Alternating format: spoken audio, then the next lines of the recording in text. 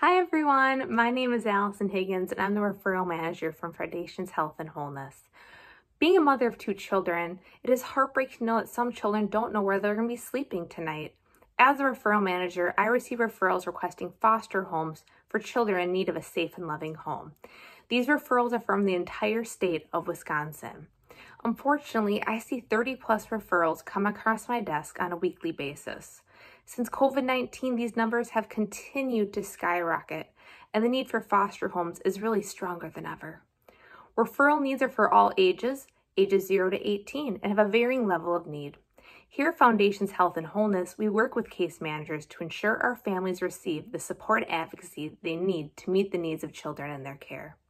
We do our best to ensure it is the best match possible between children and our families and place children in homes who can meet their level of need. Generally, it's not the child's fault that they are in these circumstances, and it's our job to help them and provide the stability they so desperately need.